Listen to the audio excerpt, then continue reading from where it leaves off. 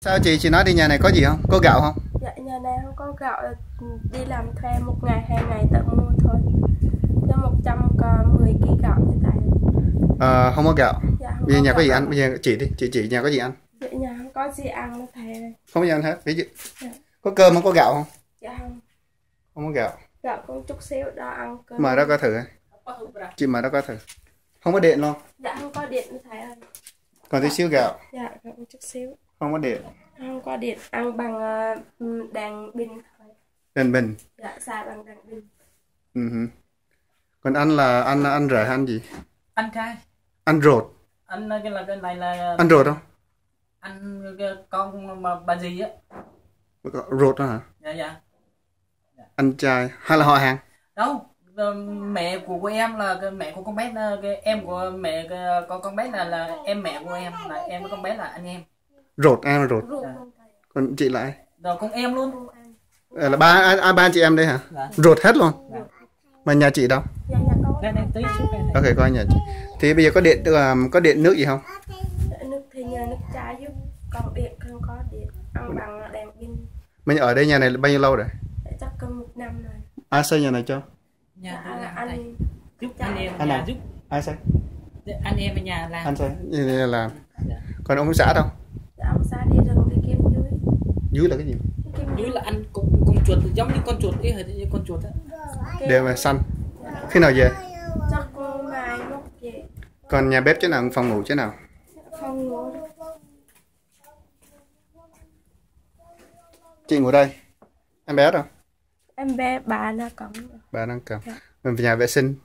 Nhà vệ sinh thì đi tầm 7 rồi bà. Phải đưa chứ.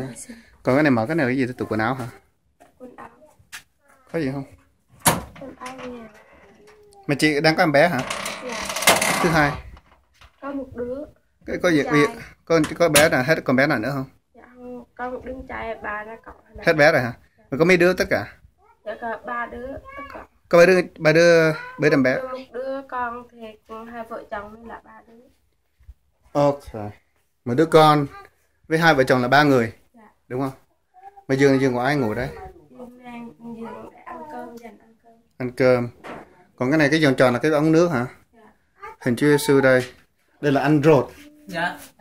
Mà nhà này thiếu điện với thiếu gì nó nói rõ đây, thiếu điện với cả thiếu điện nè, cái nhà đây thầy coi nhà như thế này là làm sao kiên cố được, cái nhà cũng có cái này chị sống ở đây. Dạ. Cái nhà này chỉ sống qua ngày đây thầy, điện nè, xong có này, nước ở đây hồi trước như cái cha cho nước thì cảm ơn rồi, nhưng mà cái vị trí cái hiệu quả của nước ở đây có thể nói là chưa có hiệu quả cho lắm. Như cái hồ này phải xuống trên kia để lấy nước, nếu mà mình đặt vị trí trên này thì tất cả các hồ ở đây nó đều có nước, nhưng mà những hộ mà nằm trên cao ngược lại là không có nước, phải xuống nhà bên cạnh này. Đây có nước không? Dạ, cái phải xuống xin nhà bên cạnh. Ở đây tại nhà bà ngoại hả? Ở đây nhà bên cạnh, nhà dưới này này. Không có nước. Tí không ống nước hả? Tí con số đây không ống nước hả? Ống nước, nhưng mà nó cái vị trí cái bồn chứa đó là cái thấp hơn, chỗ này nó cao hơn. Đúng rồi. Cái hiệu quả. Nó thấp. Đúng rồi. Thì đặt cái kia. Nhà này thì ban ngày vậy thì còn ngủ được, còn mưa thì mưa thì nước vô hết, ngủ không được, cũng không được. Tạt từ bên ngoài, tạt hai bên vô. Nó vô hả? Được, mưa nó tạt vô. Mà anh biết sửa nhà không? Nếu bên Mỹ vì bạn bè đó. Cái đó thì có tiền thì làm được cái thầy. Anh biết làm không? Rẻ không? Nhà làm như nhà đó là anh em nhà thầy ngồi với con đó, nhà anh em làm không chứ. Thì ví dụ bao nhiêu ngàn đô, ví dụ ăn ngon đó, được trung bình đó. Hoặc là 20 triệu 30 triệu là được một nhà tốt rồi. 20 triệu. Dạ. Là một cái nhà mà mình sống 20 triệu là 10 triệu.